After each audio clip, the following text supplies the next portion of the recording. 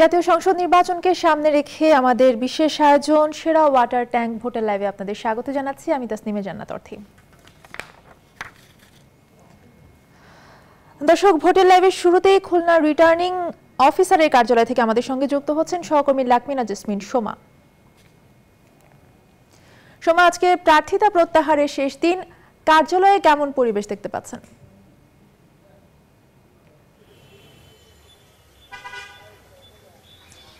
অর্থী, আমরা এই মুহূর্তে রিটার্নিং অফিসারের ঠিক কার্যালয়ের সামনে দাঁড়িয়ে আছি এবং যেমনটি আপনাকে জানাতে চাই যে যাচাই বাছাই এবং এরপর আপিলের পর কিন্তু খুলনায় এই ৬টি সংসদীয় আসন, সেই ৬টি সংসদীয় আসনের মধ্যে ৪৭ জন প্রার্থী তারা মাঠে ছিলেন এবং আজকে আমরা যেটি সর্বশেষ আমাদের কাছে যে তথ্য আছে সেই তথ্য অনুযায়ী কিন্তু ৮ জন প্রার্থী এখনো পর্যন্ত তাদের প্রার্থিতা প্রত্যাহার করে নিয়েছে। আপনি নিশ্চয়ই জানেন যে আমরা গত আয়োজনে যেটি বলছিলাম যে খুলনা ১ আসনে প্রার্থিতা প্রত্যাহার নিয়ে একটি আলোচনা ছিল, যেহেতু সেখানে আওয়ামী লীগের একজন বর্তমান সংসদ সদস্য যিনি প্রার্থী রয়েছেন পঞ্চানন বিশ্বাস, তিনি ছাড়াও সেখানে আরেকজন আওয়ামী লীগের প্রার্থী ছিলেন যিনি ননী গোপাল মণ্ডল, তিনি প্রার্থিতা প্রত্যাহার করছেন কিনা নাকি শেষ পর্যন্ত তিনি স্বতন্ত্র হতে চলছেন সেটি নিয়ে একটি আলোচনা ছিল। তো সর্বশেষ আমরা যেটি জেনেছি যে তিনি তার প্রার্থিতা প্রত্যাহার করে নিয়েছেন এবং একইভাবে আপনি নিশ্চয়ই জানেন যে খুলনার ৬টি আসনের মধ্যে অন্য যে আসনগুলো রয়েছে সেই প্রত্যেকটি আসনেই কিন্তু বিএনপির একাধিক প্রার্থী ছিল এবং সে কারণেই স্বাভাবিকভাবে এই খুলনার আসনগুলোতে সেই বিএনপি প্রার্থীরা তাদের প্রত্যাহার করে নিচ্ছেন কিনা সেটি কিন্তু এই শেষ দিনে আলোচনার একটি বিষয় ছিল। তো আপনাকে যেটি তথ্য দিতে চাই যে এখনো পর্যন্ত খুলনা ২ আসনে আরিফুর রহমান মিঠু, তিনি বিএনপির আরেকজন প্রার্থী ছিলেন, তিনি প্রত্যাহার করে নিয়েছেন এবং একই সাথে খুলনা ৪ আসনের শাহ কামাল তাজ, তিনি সকালেই প্রত্যাহার করেছেন যেমনটি আগে জানিয়েছিলাম।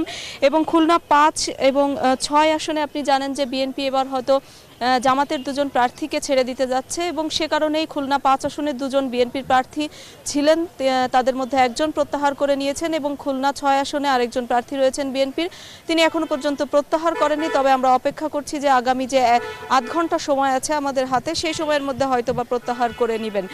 তো সব মিলিয়ে এই ৬টি সংসদীয় আসনে একাধিক প্রার্থী তারা আজ কতক্ষণে প্রার্থিতা প্রত্যাহার করে নিচ্ছেন সেটি জানার জন্য আমরা আসলে এই মুহূর্তে অপেক্ষা করছি। তো অর্থী, এই ছিল আমার কাছ থেকে খুলনার ৬টি সংসদীয় আসনের সর্বশেষ প্রার্থিতা প্রত্যাহার করে নেওয়ার খবর। সময় অনেক ধন্যবাদ আপনাকে। দর্শক, এবারে ময়মনসিংহের ফুলপুর থেকে আমাদের সঙ্গে যুক্ত হচ্ছেন সহকর্মী আহসান হাবিব। হাবিব, কাল থেকে আনুষ্ঠানিক প্রচারণা শুরু হচ্ছে, ফুলপুরে ভোট উৎসব কতটা মেতে উঠেছে?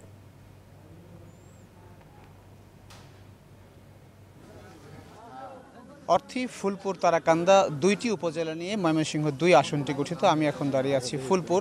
আমরা এর আগে এখানকার যে আওয়ামী লীগ প্রার্থী তার সঙ্গে কথা বলেছি, সাধারণ ভোটারদের সঙ্গে কথা বলেছি। আমরা এই আসনে আজকে সকাল থেকে বিভিন্ন এলাকায় ঘুরেছি, কথা বলেছি, তারা জানতে চেষ্টা করেছি এলাকার মানুষের ভোট ভাবনা। তো অর্থী, এই মুহূর্তে আমাদের সঙ্গে যোগ দিয়েছেন উপজেলা বিএনপির জাতীয়তাবাদী মহিলা দলের সভানেত্রী মনোয়ারা খাতুন। তার সঙ্গে একটা কথা বলে জানতে চাই, আসলে আমরা জানি যে এখানে বিএনপির ৩ জন প্রার্থী ছিলেন, তো মনোনয়নপত্র প্রত্যাহারের শেষ দিন আজকে কি অবস্থা? এখনো বিএনপির অবস্থা এখনো ভালো নাই। আর যদি সুষ্ঠু নির্বাচন হয় তাহলে জনগণ জাতীয়তাবাদী দল সাহসী ছাড়োয়ার সাহেবকেই ভোট দিবেন এবং সুষ্ঠু নির্বাচন যদি হয়, লেভেল প্লেইং যদি তৈরি হয় আর সাধারণ জনগণ যদি কেন্দ্রে যেতে পারে, ভোট দিতে পারে, তাহলে বিএনপি বিপুল ভোটে এমপি। সুষ্ঠু নির্বাচন হওয়া নিয়ে আপনার কোনো সন্দেহ আছে কিনা? জি, আমার সন্দেহ আছে। কেন সন্দেহ হলো? এই সরকারের অধীনে নির্বাচন, এটা আমাদের বাংলাদেশ জাতীয়তাবাদী দলের পক্ষ থেকে আমাদের নেত্রী কারাগারে রাখছে। এখন আমাদের সন্দেহ ওনার প্রার্থিতা বাতিল করছে। এখন সুস্থ নির্বাচন হবে কিনা আদৌ আগামী দিনে আমরা দেখতে চাই। আমরা এই সরকারে বিশ্বাস করি না, তবু অর্থে একটু সাধারণ মানুষের সঙ্গে কথা বলে জানি যে আসলে তারা কি চাচ্ছেন, তারা কি ভাবছেন। আপনি কি ভাবছেন নির্বাচন কেমন হতে পারে? নির্বাচনটা তেমন একটা ভালো লক্ষণ দেওয়া যায় না, কারণ আওয়ামী লীগের প্রার্থী অবাধে ঘোরাফেরা করতেছে, ভোট চাইতেছে। আর বিএনপি মধ্যে যারা, এরা মামলা হামলা নানান ধরনের এই।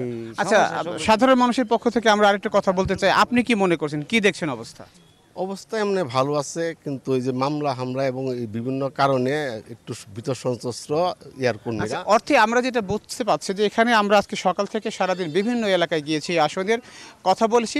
সাধারণ মানুষের যে ভাবনাটা, তারা চাচ্ছেন যে 30 ডিসেম্বর তারা যেন তাদের ভোটাধিকারটা প্রয়োগ করতে পারেন, এবং এই জন্য নির্বাচন কমিশন থেকে যা যা পদক্ষেপ নেওয়া দরকার তারা সেগুলো যেন নেন, তাদের দাবি হচ্ছে এটাই। অর্থে এই হচ্ছে ময়মনসিংহ 2 আসন থেকে এখন পর্যন্ত ভোটের সর্বশেষ খবরাখবর। দর্শক, খুলনা এবং ময়মনসিংহের নির্বাচনী পরিস্থিতি জানাতে আমাদের সঙ্গে যুক্ত হয়েছিলেন সহকর্মী লাকমিনা জেসমিন সোমা এবং আহসান হাবিব। সেরা ওয়াটার ট্যাঙ্ক ভোটের লাইভে নিচ্ছে একটি বিরতি, আমাদের সাথেই থাকুন।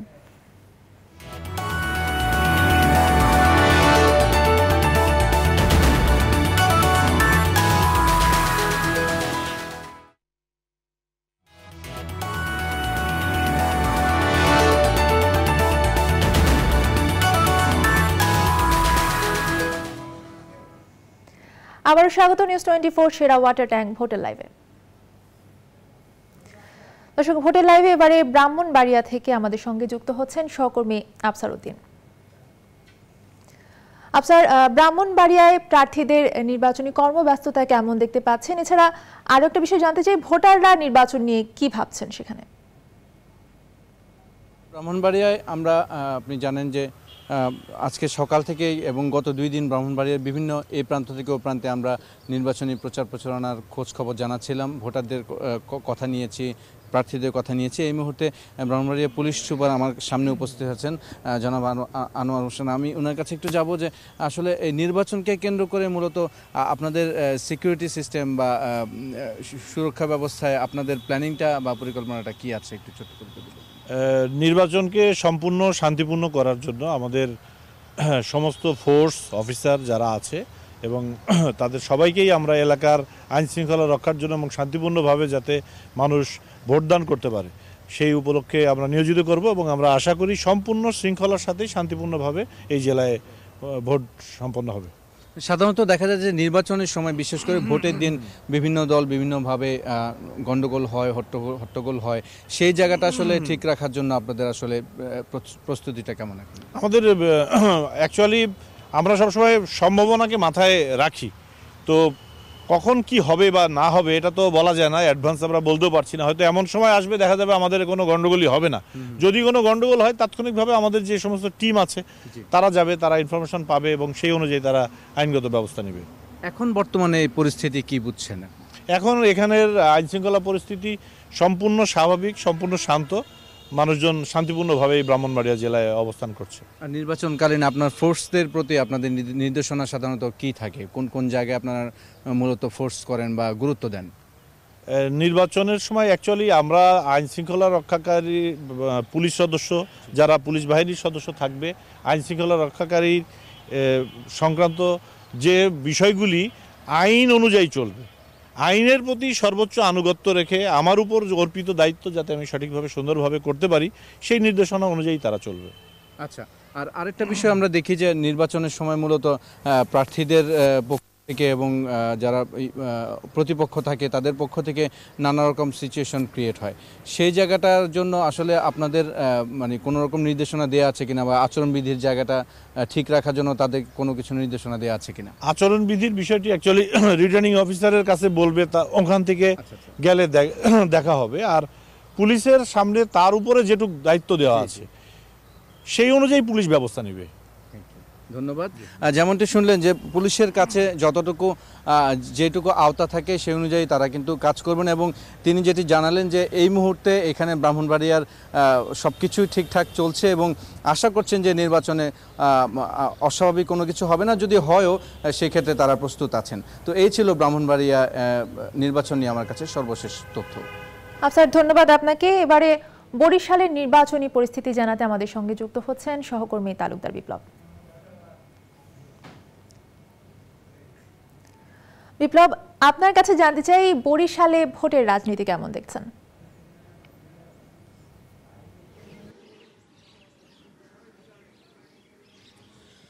অর্থে আমি বরিশালের যে 6 আসন অর্থাৎ বাকেরগঞ্জ যেই উপজেলা রয়েছে সেই উপজেলার আমি আছি, সকাল থেকেই রয়েছি এবং এখানকার সাধারণ ভোটারদের সাথে কথা বলেছি এবং এর আগের খবরও কিন্তু এখানকার যারা আওয়ামী লীগের নেতাকর্মী রয়েছেন তাদের সাথে কথা বলেছি এবং তাদের নির্বাচনী প্রস্তুতি কেমন সে বিষয়টিও জানার চেষ্টা করেছি।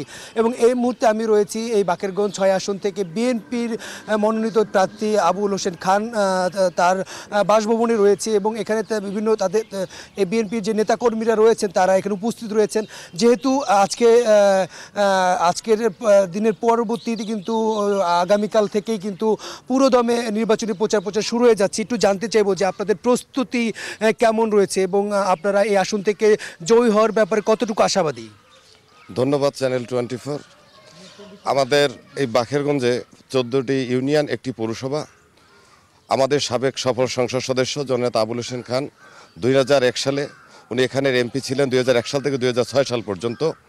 এই বাকেরগঞ্জে তিনি সাধারণ মানুষের সাথে, মাটি এবং মানুষের সাথে তিনি এলাকার উন্নয়ন এবং মিশেছেন এবং এলাকার উন্নয়ন করেছেন। এবং ওই আমলে এই বাকেরগঞ্জে একটা মিথ্যা মামলা হয় নাই, তারই ধারাবাহিকতায় ইনশাল্লাহ ঐক্যফ্রন্ট থেকে এবং 20 দলীয় জোট থেকে আমাদের প্রার্থী জনাব আবুল হোসেন খানকে এবারও মনোনয়ন দিয়েছেন। ইনশাআল্লাহ আমরা শতভাগ নিশ্চিত যদি ফ্রি ফেয়ার নির্বাচন হয় ইনশাল্লাহ আমরা জয়লাভ করব।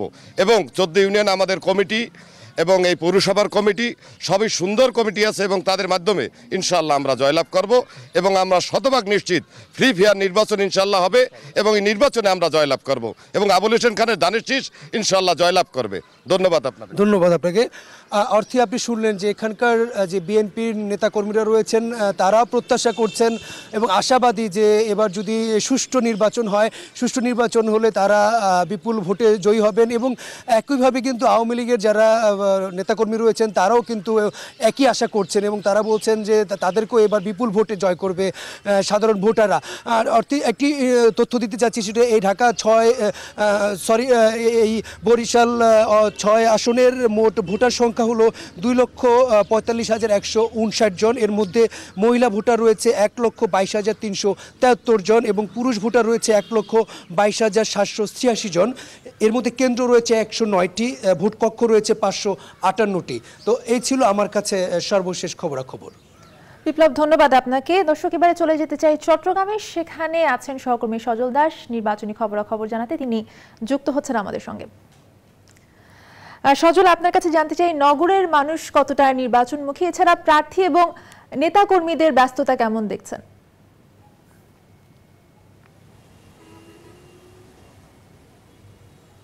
এই মুহূর্তে চট্টগ্রামের শিকলবাহা বাজারে রয়েছে। আমি পটিয়ার উদ্দেশ্যে রওনা হয়েছি। চট্টগ্রাম 12 আসন, সেখানে শামসুল হক চৌধুরী আওয়ামী লীগ এবং বিএনপি মনোনীত প্রার্থী এনামুল হক এনাম মুখোমুখি হচ্ছেন। বলা হচ্ছে যে এই দুই প্রার্থী এই আসনে মূলত মুখোমুখি হচ্ছে, আরও অনেক দলের প্রার্থী রয়েছে। কিন্তু এই দুই প্রার্থীর সাথে কথা হয়েছে আমার, তাদের সাথে কথা বলে তারা এলাকায় আসছেন, তার এলাকায় এসে তাদের যে নেতাকর্মীরা রয়েছেন এলাকায় তাদেরকে সংগঠিত করার চেষ্টা করছেন। যেহেতু প্রচারণায় নামতে হবে খুব শিগগিরই, এই জন্য আসলে এই মুহূর্তে তারা শেষ মুহূর্তের প্রস্তুতি সেরে নিচ্ছেন নেতাকর্মীদের নিয়ে। বিশেষ করে আওয়ামী লীগের যিনি প্রার্থী রয়েছেন তিনি কিন্তু এরই মধ্যে এলাকার বিভিন্ন জায়গায় গিয়ে উঠোন বৈঠক করছেন, তাদের কর্মীদের নিয়ে চেষ্টা করছেন একত্রিত হয়ে খুব শিগগিরই প্রচারণায় নামার। এবং বিএনপি যিনি প্রার্থী রয়েছেন তিনি গতকালকে তার এলাকায় এসেছেন। একটি বিষয়, এখন কিন্তু বিএনপির প্রার্থীরা এলাকায় আসতে শুরু করেছেন, যেহেতু তারা এখন নিশ্চিত হয়েছেন যে নির্বাচনে কি অংশগ্রহণ করবেন, এই কারণে তারা এলাকায় আসছেন এবং এলাকায় এসে তাদের নেতাকর্মীদের নিয়ে প্রচারণায় নামার প্রস্তুতি নিচ্ছেন। আমি সাধারণ মানুষের সাথে কথা বলছি। সাধারণ মানুষ এখন কিন্তু আস্তে আস্তে তাদের যে মূল আলোচনার বিষয়টি, নির্বাচন কেন্দ্রিক যে আলোচনা, এতদিন একটি আলোচনা ছিল বিএনপি নির্বাচনে আসবে কিনা, ঐক্যফ্রন্ট নির্বাচনে আসবে কিনা, তাদের আসনগুলোতে ঐক্যফ্রন্টের প্রার্থী কে হতে পারেন, এই বিষয়গুলো ছিল এতদিনের আলোচনা। গত রাতে কিন্তু আলোচনার কিছুটা পরিবর্তন হতে শুরু করেছে। বিশেষ করে বিএনপির চেয়ারপারসনের কার্যালয়ে হামলা, এই বিষয় নিয়েও অনেকে প্রশ্ন করছেন আমাদের কাছে যে কেন হচ্ছে এই বিষয়গুলো, কিংবা তাদের আসনের মনোনীত প্রার্থী কে হতে পারেন, এখন যারা তাদেরকে প্রার্থী করা হয়েছে এখানে কোনো পরিবর্তন আসতে পারে কিনা। সব মিলিয়ে কিন্তু সাধারণ মানুষ আলোচনা শুরু করেছেন এখন, যেহেতু অনেক আসনেই বিএনপি প্রার্থী নিশ্চিত হয়ে গেছে। এই কারণে প্রতিদ্বন্দ্বিতা কেমন হতে চলেছে দুই পক্ষের মধ্যে, কার জনপ্রিয়তা বেশি, কে আগামী সংসদ নির্বাচনে তাদের আসন থেকে নির্বাচিত হবেন, এই বিষয়গুলো নিয়ে কিন্তু সাধারণ মানুষ এখন আলোচনা করছেন। আমার আশেপাশে অনেক মানুষ রয়েছেন, আমি একটু তাদের সাথে কথা বলি। একজন যুবক ভোটার রয়েছেন, আপনি তো ভোট দিবেন এবার, নির্বাচনের সময় কেমন পরিবেশ আশা করছেন? বিএনপি, আওয়ামী লীগ সবাই তো নির্বাচনে অংশগ্রহণ করছে, কি মনে হয় আপনার কাছে কেমন নির্বাচন হতে পারে? নির্বাচন এখন এখানে এই যে পরিবেশ এখন তো মোটামুটি দেখা যাচ্ছে ভালো হতে পারে, এখন তাও বলা যাচ্ছে না। এখন সামনে তো সবাই ভিতরে একটা ভয় আছে, সুস্থ হবে কি না, ভালো হবে কি না, সুস্থভাবে ভোট দিতে পারবে কিনা সবাই, সেই ধরনের একটা মানুষের মধ্যে একটু বিশ্বাস পুরোপুরি আসতে পারে না। একটু মোটামুটি মানুষের মধ্যে একটা অজানা একটা আতঙ্ক কাজ করছে, কিংবা একটা অজানা কিছু কাজ করছে, যে একটা আসলে অর্থী সবার ভিতরেই কিন্তু এই ধরনের বক্তব্য রয়েছে। সবাই বলছেন যে নির্বাচন হচ্ছে, নির্বাচন হবে, কিন্তু সুষ্ঠু সুন্দর পরিবেশে হবে কিনা এটি নিয়ে একটি আশঙ্কা সাধারণ মানুষের মধ্যে রয়েছে। আমার সাথে আরও মানুষ রয়েছেন, আমি তাদের সাথে একটু কথা বলি, আপনার সাথে একটু কথা বলি। নির্বাচন চলে আসলো, ভোট দিবেন, এখন পর্যন্ত পরিবেশ কেমন মনে হচ্ছে? এখন পর্যন্ত পরিবেশ তো এখন আমার মনে হয় বা আমাদের জানা মতো এখনও পরিবেশ ঠিক হয় না। তা আশা করি যদি সুন্দর সুষ্ঠুভাবে যদি নির্বাচন হয়, আমরা যদি ভোট দিতে পারি তাহলে হবে সুন্দর। আর আমরা তো অনেক দিন যাবৎ ভোট দিতে পারতেছি না, ভোট কেন্দ্রে যাইতেও পারতেছি না।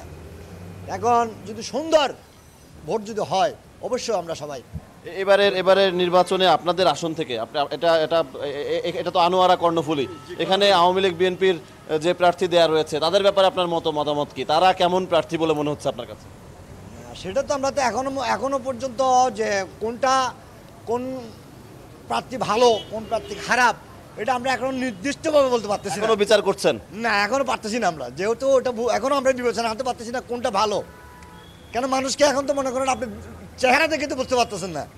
এতদিন তো কাজ করেছেন, আপনাদের এই আসনে আওয়ামী লীগ প্রার্থী ছিলেন, সে তো কাজ করেছে, তার কাজের বিবেচনায়, কিংবা বিএনপি প্রার্থী যে ছিল সেও তো আগে নির্বাচন করেছে, সেই বিবেচনায় আপনি অনেকদিন ধরেই ভোট দিচ্ছেন, আপনি কি বলবেন? কি তাদের কর্মকাণ্ডের বিচারে কি এটা ইলেকশন ক্লিয়ার হওয়া ছাড়া, অর্থাৎ আপনার ভোট আপনি দিবেন, যাকে খুশি তাকে দিবেন? যে আপনাকে অসংখ্য ধন্যবাদ।